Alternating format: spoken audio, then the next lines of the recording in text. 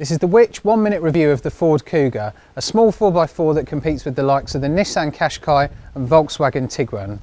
If the Kuga looks like a pumped up Ford Focus, that's basically because it is. Many parts are the same under the skin, including the engines, but that's no bad thing as it means affordable running costs and servicing. The Kuga's quite stiffly sprung, but the ride doesn't crash through potholes and over speed humps, and there's very little body roll when cornering. The steering is light, but it offers plenty of feedback through the wheel, and the brakes performed excellently in our tests.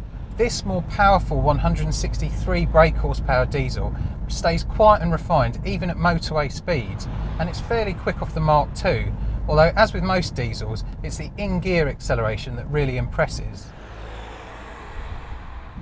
To watch the full video for the Ford Kuga and read reviews for hundreds of other cars, go to which.co.uk/cars.